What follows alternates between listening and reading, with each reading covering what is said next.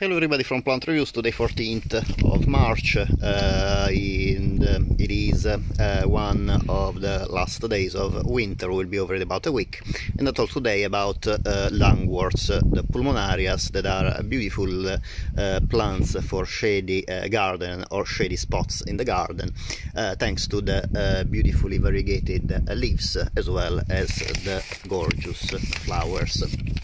Pulmonaria is a genus of flowering plants, perennial and deciduous, so they tend to lose the leaves in late autumn, early winter, but they will grow new leaves just before or just after flowering, so the plant is now developing new leaves.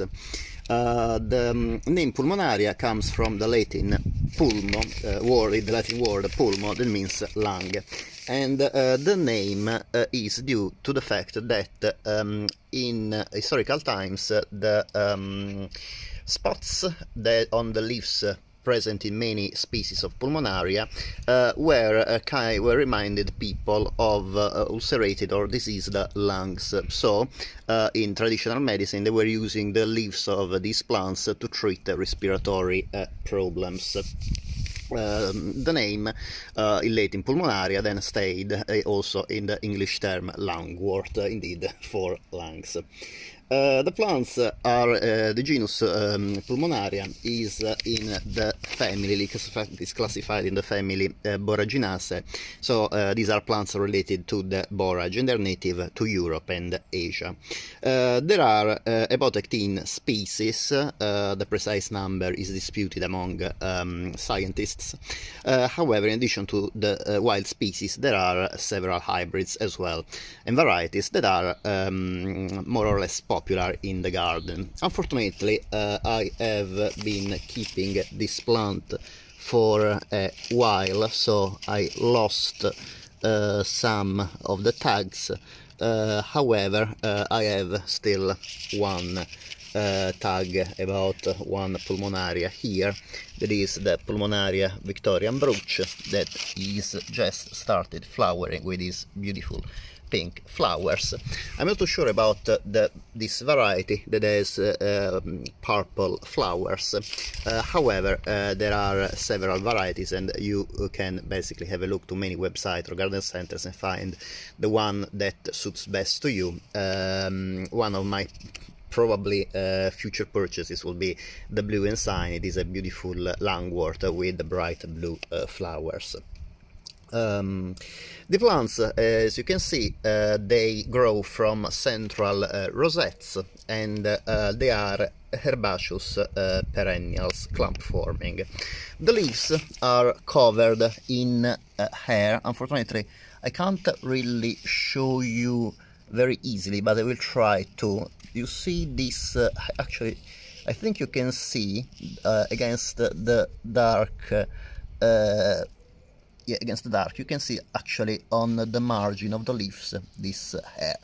So the leaves of the Pulmonarias, of the Lungworts, have a very hairy surface, that the hair sometimes can be quite bristly, sometimes instead they are softer.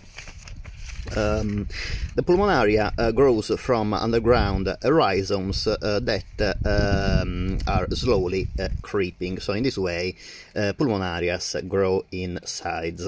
The plants are pretty small plants, as you can see. I have them at the front of my border in shady areas. They are about 20 to 30 centimeters tall and up to 60 centimeters wide in well-grown plants. The leaves are arranged in rosettes and are usually quite large. As you can see, these are some of the old leaves of the Pulmonaria, and they are about probably, in my case, about 15-20 centimeters long, and at the maximum width they are about 7 centimeters wide. The plants, as The plant has leaves that, as you can see, usually are variegated. Not all varieties and species have variegated leaves, but most of them they do have variegated leaves. And this spotted or marbled color is due to the fact that the leaves, the foliage in the leaves, there is a presence of air pockets that mask the chlorophyll that is below these air pockets. So basically, where these air pockets are, the color is a bit paler. So you can see in these leaves on a dark green background there are spots of splashes of a lighter green where the air pockets are. The inflorescence is constituted of several flowers that are clustered in a corymb, so you can see this cluster of flowers, and the flowers are tubular. You can see the calyx here is like a tube, and also the calyx is hairy, and well, the corolla ends up with 5 lobes. The color, as I said, usually is bluish or purple. However, pink varieties like this one, that is the Victorian brooch, are also known. The flowers, unfortunately, the flowers, unfortunately, are not fragrant. However, they are really beloved by pollinators. They enjoy a lot these plants. At the moment it's quite cold, so there is no pollinators around, but I can guarantee to you these are some of the plants best suited if you want a pollinator friendly garden. Especially bees and bumblebees love the flowers of the lungworts. The plant, it is quite easy to grow, and it blooms, as you can see, obviously between late winter and early spring. The plant, as I said, is very easy to grow, and is widely used in gardens as a ground cover in shady areas. It is really important for lungworts to provide moist soil and damp, preferably not waterlogged really, but keeping the soil moist is very important. Also, most of the lungworts really can't stand full sun, so it is definitely better to provide partial shade or light shade, and in my garden they've been growing quite well.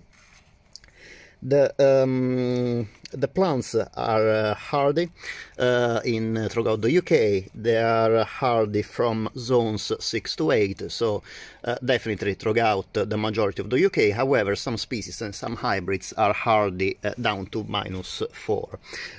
Down to USDA zone 4.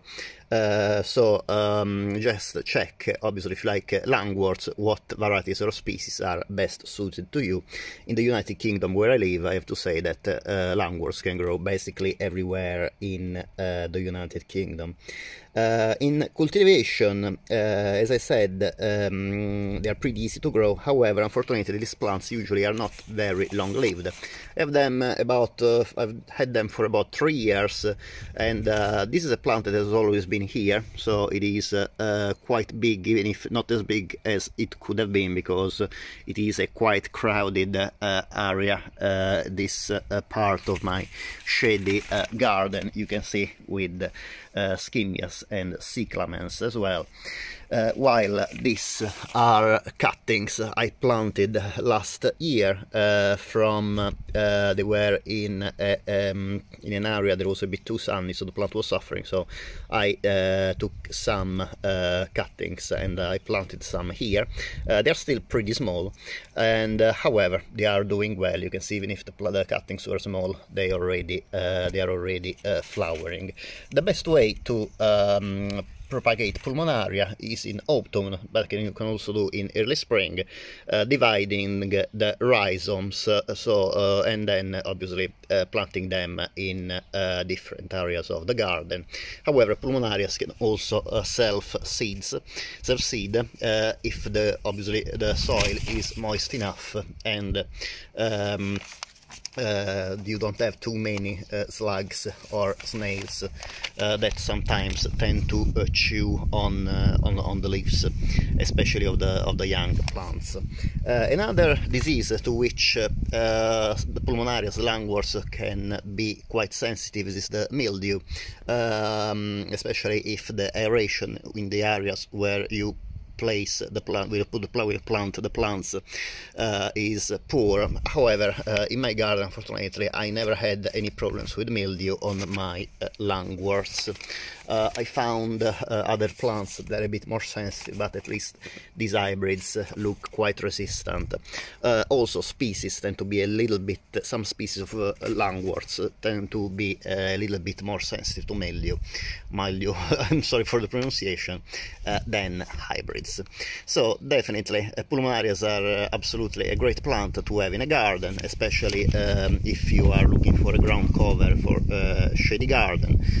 They are beloved by pollinators, so it's a way to help the nature and the wild organisms, and as well they add really a nice a nice ornament to the garden with their very variegated foliage. The variegated foliage is present in most of the hybrids, and their beautiful flowers with such an intense color in blue, purple and pink. However, also some white varieties are known. As usual, I thank you very much for watching. I hope you enjoyed the video, and if you would like to subscribe to my channel, this would be great. It's completely free for you, but in this way the YouTube platform recognize that some people like my videos and tend to promote them better on the platform. As usual, thank you very much for watching, and I hope to see you next time. Bye.